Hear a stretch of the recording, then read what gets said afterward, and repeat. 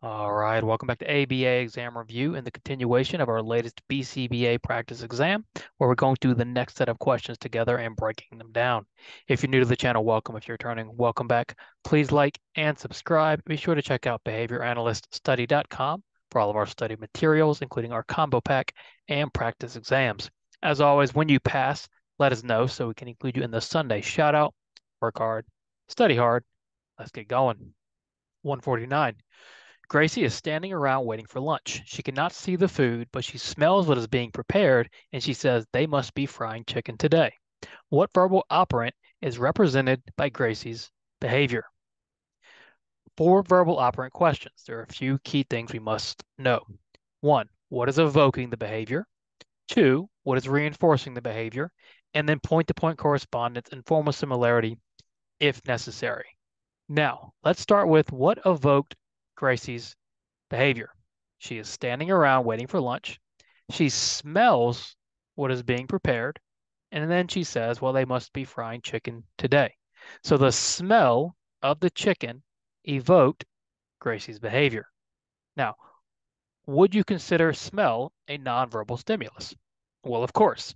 And so since a nonverbal stimulus evoked Gracie's behavior, there's really only two options, either a mand or a tact, because an echoic is evoked by a verbal stimulus, as is an interverbal. Both of those are evoked by verbal stimuli. We have to eliminate those. So now we have to ask ourselves, okay, are we requesting something, as in a mand, or are we labeling something, as in something in the environment? Well, Gracie doesn't request the chicken. She simply says they must be frying chicken today. She's labeling her smell or the smell that she smelled in the air. So Gracie is tacting the smell of the chicken. Understand the difference. A man is evoked by an MO and it's a request. Gracie's not making a request here. We're not sure if chicken is what she wants. All we know is she's waiting for lunch, but she is labeling what she smelled, and it was evoked by a nonverbal SD, making this a tact. Understand that's the process you have to go through for verbal operants. What's evoking? What's reinforcing? And then you can start to ask yourself, okay, are we manding? Are we making a request? Are we echoing something? Are we labeling? What are we actually doing? 150. I know that if I go to my local coffee shop, that I can order and receive my coffee in under 5 minutes or less. However, sometimes I must go to Starbucks instead, which can take as long as 15 minutes to order and receive my coffee. What type of reinforcement schedule does this most resemble? We're looking at a reinforcement schedule question. For the test, you of course need to know basic schedules because those basic schedules make up our compound schedules, which are more complex, of course. So a compound schedule or two or more basic schedules operating as one schedule. In this case, we know that if I go to my local coffee shop, I can order my coffee and receive it in under 5 minutes or less. So essentially, we've got some sort of VI 5 for ordering and receiving coffees, variable interval 5. But if I go to Starbucks instead, it can take as long as 15 minutes to order and receive my coffee. So we've got this one behavior, ordering and receiving coffee. One place, it's a VI 5, give or take. The other place is a VI 15, give or take, because it is long as or in under, so it's an average, but it's going to be less than.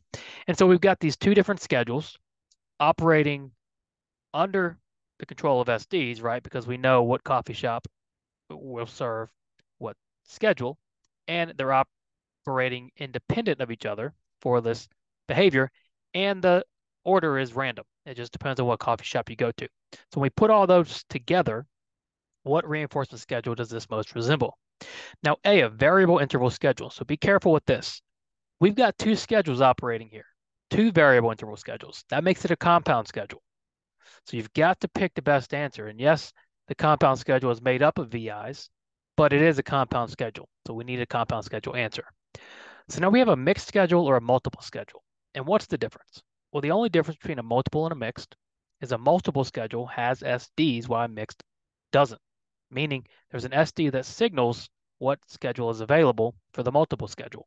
In this case, the coffee shop is signaling either the 5 minutes is available or the 15. So this is going to be a multiple schedule.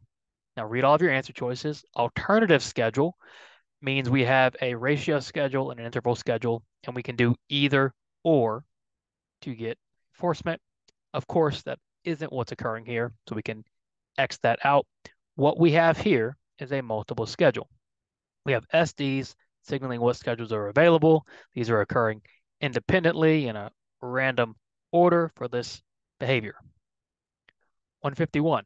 When Liam is hungry, he will often cook dinner for himself. Tonight, however, Liam started to get hungry and decided he would order takeout from his favorite restaurant. What is Liam demonstrating?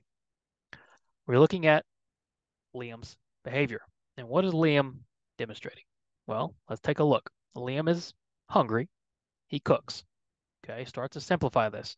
When Liam is hungry, he will cook dinner. Tonight, however, Liam is hungry, so he decided he would order takeout from his favorite restaurant. Start getting good at identifying the important items that quickly. Simplify this stuff. So when Liam is hungry, stimuli, the antecedent, he will cook dinner. Tonight, Liam is hungry, he orders takeout. So we've got the same stimulus with multiple responses. What do we call that? Well, A, response generalization. Response generalization occurs when you've got a stimulus and multiple responses are occurring in the presence or can occur. So when Liam is hungry, he can cook or he can order takeout. With stimulus generalization, we've got a single response occurring in the presence of multiple stimuli. So you have to ask yourself for response to stimulus generalization, how many responses do I have? Here we have 2 or more, which is likely response generalization. Why is it not maintenance? Well, for it to be maintenance, there has to be something in the question that talks about teaching.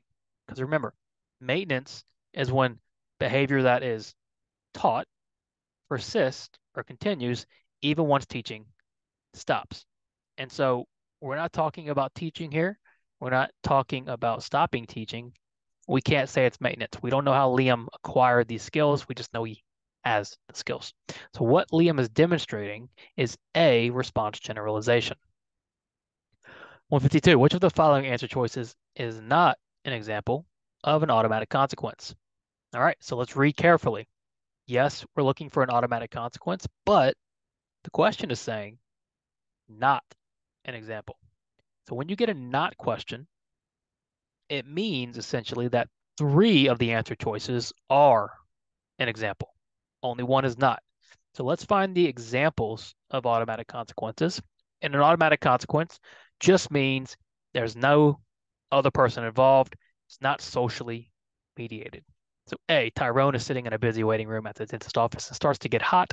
So he takes off his jacket and sets it down next to him. Is that an automatic consequence? Yes, because no one is taking Tyrone's jacket off for him. Tyrone didn't ask anybody to change the temperature. Tyrone just delivered the consequence. He self-delivered the consequence, essentially. He was hot. He took off his jacket. A is an example. B, Brenda eats all her son's candy from trick-or-treating after he goes to bed. Is Brenda eating her son's candy automatic? It is. Yes, earlier, the son might have collected the candy, but Brenda eating the candy is not socially mediated. She's just providing that consequence for herself. That is an example. C, Lucas falls off his scooter and chips a tooth, so he looks up the number to a dentist office. So Lucas fell off the scooter. Does Lucas looking up a number to a dentist office, is that socially mediated? Well, no, he's just doing that on his own. Once he talks to somebody, that'll make it socially mediated. He's not there yet. D, Lucy is too short to grab a jar off the top shelf, so the manager reaches up and grabs it for her. Very clearly socially mediated. Why? Well, the manager is the second person involved. He's helping Lucy. He's administering the consequence. This is not an example of an automatic consequence. So when you get a not question, you can either find the 3 that are and then eliminate those, or you can find the one that's not. 2 different approaches. 153, you set out to increase a client's functional communication. Set the mastery criteria at 85% across 3 trials. Based on the following data, what were the trials to a criterion? So we're looking at a measurement question, specifically trials to criterion. With trials to criterion, it's exactly what it sounds like. How many trials did it take to reach the mastery criterion? So let's figure out what's the mastery criterion. Well, it's set at 85% across 3 trials. So be careful here, because a lot of people read 85% across 3 trials and just assume it has to be consecutive. It doesn't say consecutive. It just says 85% across 3 trials, meaning we just need 3 trials at 85% to hit mastery. So let's look at the following data. We're looking for 3 trials in a row, excuse me. See, I made the same mistake. We've got to be careful. We're looking for 3 trials just overall across all your trials at 85%. That's why we've got to read carefully and slow down. So 1, we have 85%. So we've got 1 trial. Then 80%, 75%, 82%, and then 85, 85, giving us 3 total trials at 85%. So we've hit mastery here. How many trials did it take? Well, 1, 2, 3, 4, 5, and 6. Based on the data, the trials to criterion were 6 trials. Not a difficult question, but you can see even I fell into the habit of thinking, well, it's got to be consecutive. It doesn't. It's based on what the question is asking you. Read the question carefully. Easy question, but also easy to mess it up. 154. Every time you eat ice cream, you get a terrible headache shortly after you're finished. You'll then stop eating ice cream for a few weeks, but eventually you always buy another pint of ice cream to eat, even though it will still give you headaches. What is the likely explanation for this behavior? Interesting. So we're looking at a certain behavior here, and let's break down the scenario to figure out what that behavior is and what's the explanation. So we know you eat ice cream, you get a headache after you're finished. What happens? You stop eating ice cream for a few weeks. That headache punishes your behavior. Why is it punishment? Because your behavior decreased. But eventually, you always buy another pint of ice cream to eat, even though it still gives you headaches. So no matter what, even though you've been punished, you go back to buying ice cream. Why is that? Well, did we teach a replacement here? Apparently not. All we know is you eat ice cream, you get a terrible headache, you stop eating ice cream for a few weeks, but eventually you go back and you continue buying ice cream. Why is that? Why would you do that even though you were punished? A, you're being negatively reinforced for eating the ice cream. Well, there's no indication here. It could be, but there's no indication here of you being negatively reinforced. The only information we have is you being punished. So what about B? You're being negatively punished for eating ice cream.